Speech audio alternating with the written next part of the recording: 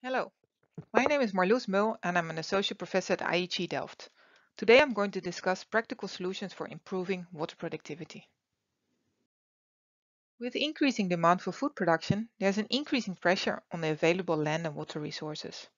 With expanding agricultural areas becoming less viable, the focus is shifting to increasing the efficiency of the existing agricultural lands through improving its productivity in terms of increasing yield per area.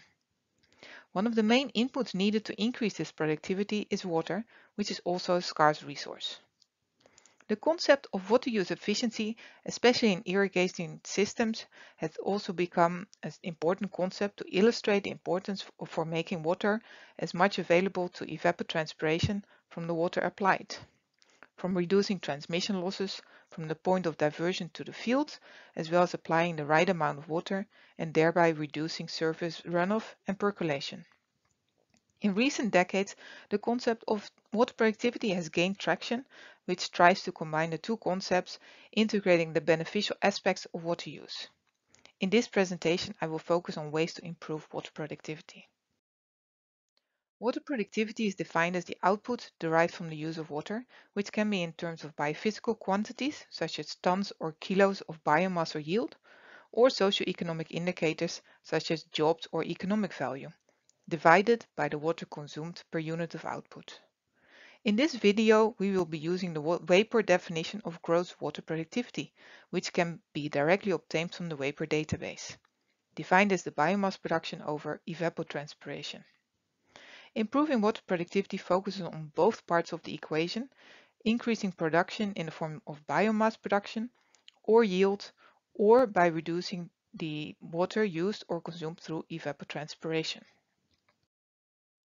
The first step to be able to identify what can be done to improve water productivity is to scan the system for spatial and temporal variations of water and land productivity. This can be easily done using the Vapor database and the standardized protocols developed using Python. The next step is the diagnostics, understanding the reason behind these land and water productivity variations.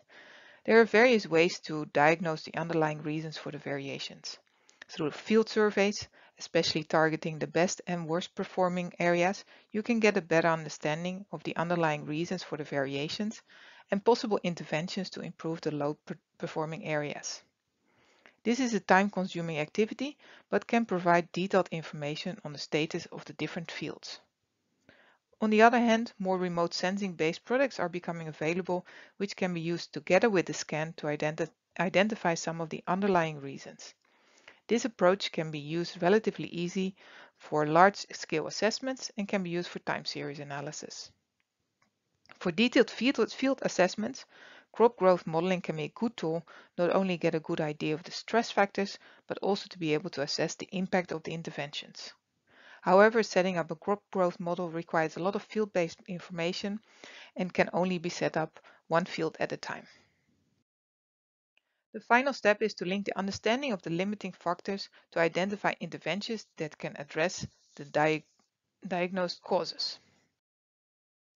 At each of these steps, it's important to engage with the stakeholders, from awareness raising to confirm the challenges as identified through the diagnostics to discussing the next step to improve water productivity. In this presentation, we focus on improving the vapor definition of water productivity, which can be observed using remote sensing defined as the remote biomass production over evapotranspiration.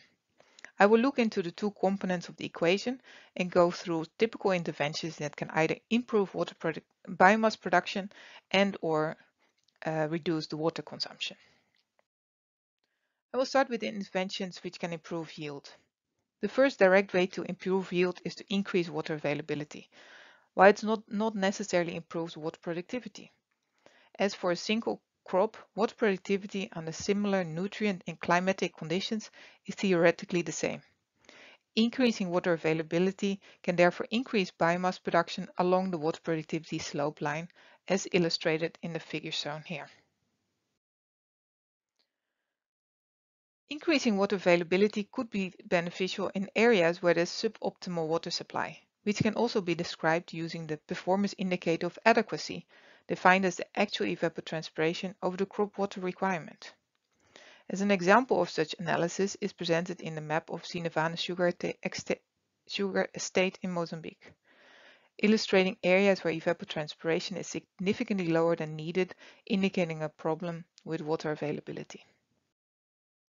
Typical intervention areas for improving yield through increasing water availability range from water resources enhancement, so providing storage, making more water available at individual fields through reducing transmission losses through canal lining, but also better water management in the field, as well as to improve soil water management through reducing runoff and increasing soil moisture storage.